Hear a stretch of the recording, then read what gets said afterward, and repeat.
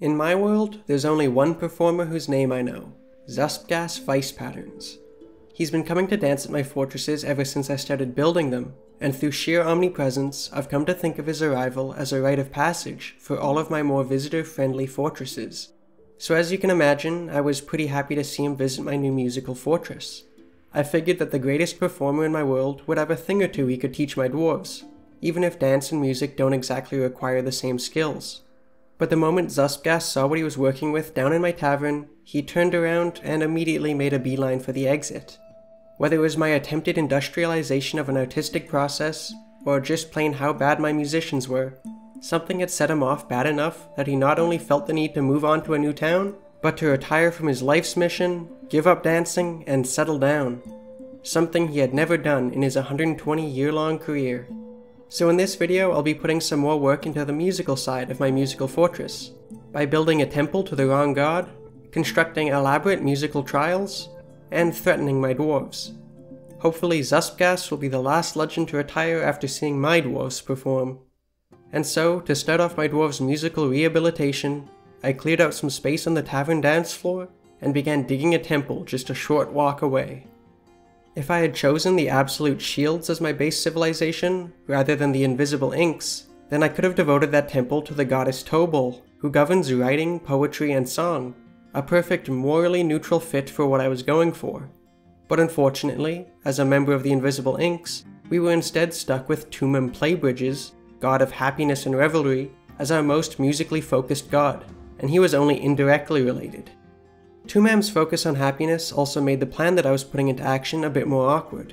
If my dwarves were motivated to perform by happiness, then they would already be performing, because I had done a good job boosting the mood of the fortress. But they weren't, and I only really have one tool in my motivational toolbox, and so I wanted to build 3 sacrifice/challenge rooms around the edge of the temple. That way I could grab a couple performers after each season that went by without my musicians practicing, and sacrifice them to Tumam by subjecting them to a musical trial. And while Tumam didn't really seem like the type of god that would be on board for all that, he was all I had, and my desire to strike fear into the hearts of my dwarves would just have to override his domain. So I pressed on and built my 3 musical trials. Going clockwise around the temple, starting at 9 o'clock, we have the Athnear Drop Room, where my musicians will have to use their heads to avoid falling prey to one of the oldest gags in the book, and one of the heaviest instruments we have. The Dubman Fighting Pit, where instrumental knowledge could mean the difference between smashing a Dubman over the head of a goblin thief like a rock star, and being unceremoniously shot to death by a goblin crossbowman. And the Elven Instrument Escape Room, where one performance with a completely foreign instrument means you get to live, and one season spent figuring out what the hell a Fasifo is means you're doomed to starve. With the temple up and running, and all 3 musical trials ready to go, it was time to start watching my tavern and hoping that my performers would actually perform, while also hoping that they wouldn't. But I wound up being happy with / let down by my dwarves after the first season I observed.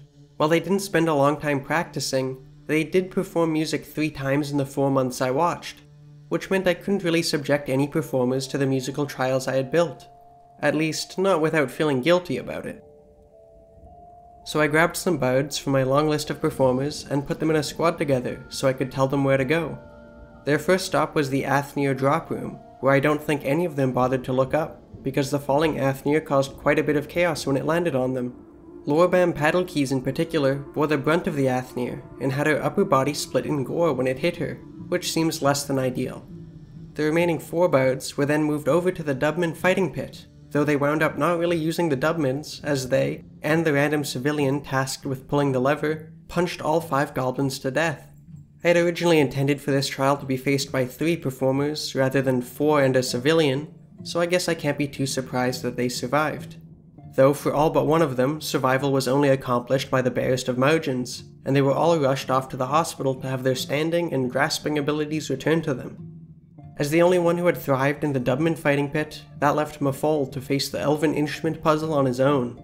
I made sure to mark out the puzzle room as a tavern and to assign Mafol as the performer of that tavern, so that he had a fighting chance, but apparently Elven Instruments are just a little bit too out of the wheelhouse of amateur dwarven performers. It took him a couple months of flailing around the 3x3 room to finally succumb to either dehydration or starvation, and at no point did it really seem like a performance was on the cards. Overall, I would say the elven instrument puzzle room was the cruelest of the lot, because I think it might actually be impossible, but all 3 musical trials successfully struck fear into the hearts of my performers, and lowered the mood around the fortress, probably creating the perfect conditions for my dwarves to actually practice and perform music. What more could I ask for? And while I'm sure 2-man Playbridges is having mixed feelings about my temple, I think it's probably just what this fortress needed to get my dwarves ready to perform in the musical fortress finale. So thanks for watching, an extra thank you to those of you who support me on Patreon, and I'll see you next time.